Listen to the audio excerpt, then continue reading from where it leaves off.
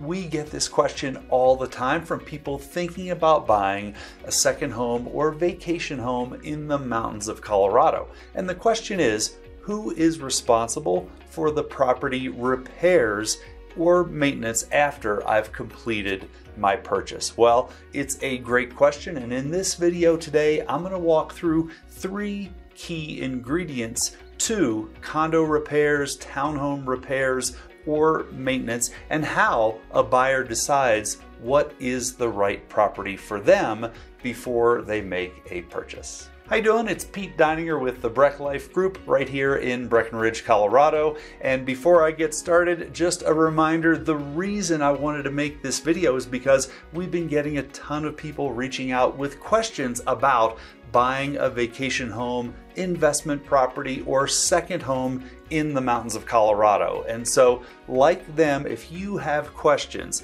please don't hesitate. Give us a call, send a text, send an email. We are always here to help guide you through the process of conducting your research and negotiating the purchase of your dream home here in the mountains. All right, let's get started with the video about who is responsible for condo repairs and maintenance. Okay, before I answer that question, I think it's really important for you to consider what is the perfect property type for you if you're buying that dream home or vacation home in the mountains. For instance, if you do not live in the state of Colorado, if this is really a second home, a getaway from it all, time to go ski or hike and bike in the mountains, when you come to Colorado or to Summit County, do you really want to spend most of your time working on repairs and fix-it projects? It's quite possible that you don't want that responsibility, and therefore we can help guide you as far as the type of property that would be most conducive to how you're going to use it. For the people who just want to come here and experience the lifestyle of living in the mountains, it might be that a condo or townhome with a homeowners association is the better fit for you, because there's someone, an association management company, who's going to look over and take care of a great many of the repairs and ongoing maintenance of your property. If, on the other hand, you know that you absolutely do not want any shared walls, you would just love to have a single family detached cabin in the woods, and you love the craftsmanship of taking care of a property, then a single family home is probably the perfect fit for you. But I want you to think about those things before you decide on the perfect place for you, because if you have only limited time here when you're in the mountains, you may wish to dedicate that time to making memories with your family, being out on the slopes or out on the trails. Okay, if you've decided that yes, you would love for someone to take over the responsibility of the majority of the repairs and maintenance of your property, then you're probably going to find yourself in a condo or townhouse setting. The difference between those two is condos tend to be on single levels, and you may have not only someone sharing a wall on either side of you, but above and below you. So if noise is a concern for you, or you've got a larger family or more people that travel with you, you may need the space that goes along with a townhome or duplex. That can be more vertical living. It may be 2 stories or 3 stories, and you're not going to have anyone above you unless it's a member of your family. So once you've made those considerations, either in a condo situation or townhomes and duplexes, you will also often find that there is an association made up of every member, every owner within your development. So the responsibility for repairs is going to be handled by your association manager. And you'll know that on a monthly basis, you're going to be making monthly HOA dues payments.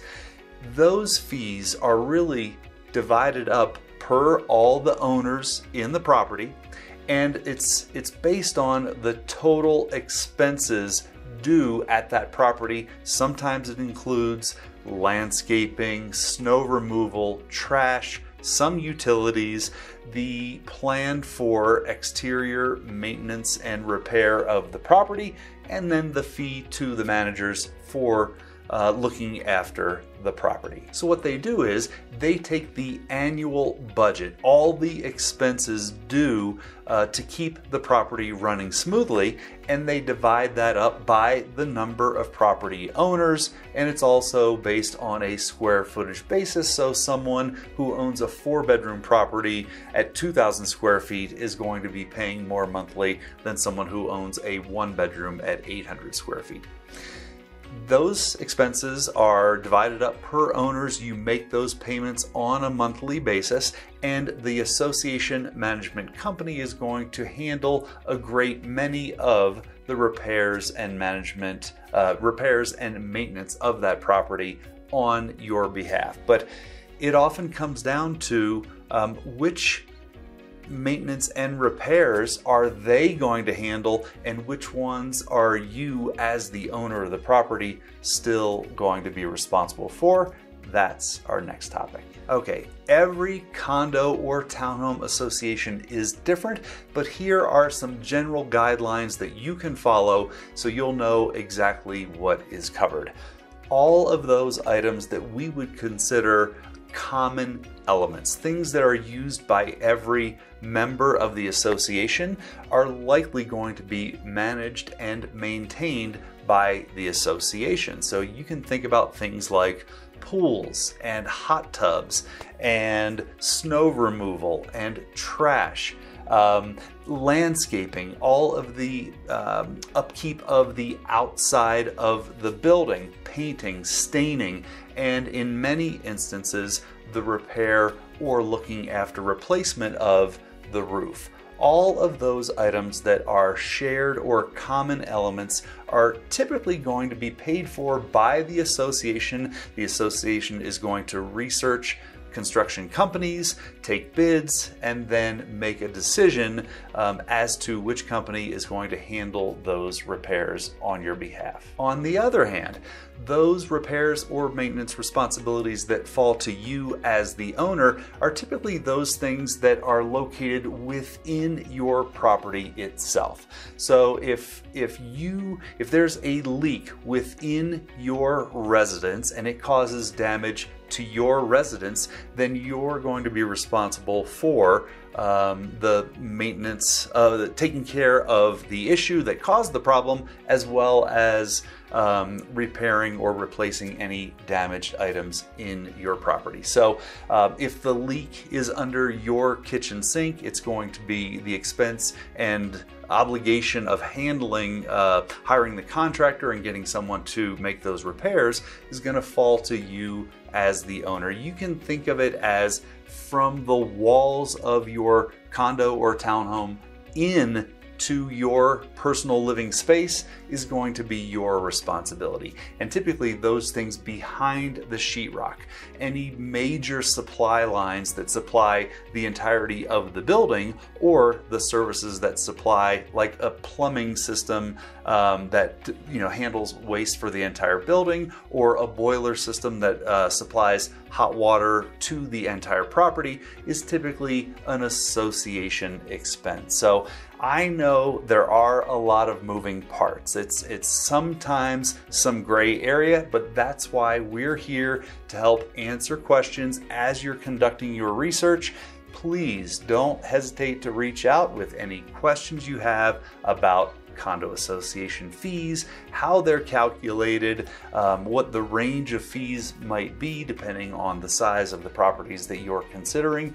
We are always here to answer your questions and help guide you through the process of purchasing your dream property in Summit County. Thank you.